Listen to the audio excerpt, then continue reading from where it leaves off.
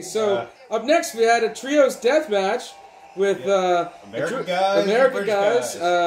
Drew Parker was leading the British guys, and Brandon Kirk was leading the American guys. I gotta tell you, Brandon Kirk, he was such a force to be reckoned with in this match. Brandon Kirk did some fantastic work. I know Brandon Kirk did a lot. Brandon did a lot. Yeah. Brandon Kirk did a lot of work. Yeah. See, I can rhyme it now. And he actually got the win. That brutal,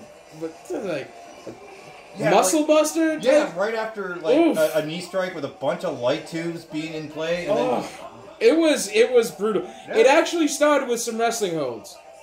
Was it Nixon, Blitzen? One of the British guys. He grabbed a hold of Hoodfoot, and Hoodfoot had 3 do-rags on. It was a fun bit of business. And then they just started cutting each other, wailing on each other. There were light tubes, glass, scaffolding, barbed wire. Oh, everything that you want in a death match. Really? Yeah. And Brandon Kirk.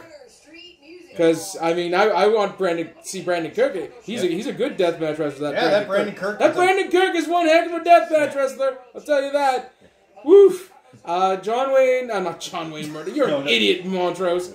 Matt Tremont was there doing his best next Abdullah the Butcher, because they did get the forks out. Oh, they did, yeah. Big F and Joe was one of the British guys. He put in some good work, choking. Hoodfoot with the tie. Just all over. Matt Tremont went off the scaffolding, through a bunch of doors. I can't say enough. That was a really fun death match, and Brandon Kirk was there. Yeah. So we're going to spin on. I'm just going to say thank you, Brandon Kirk. See you, Brandon Kirk.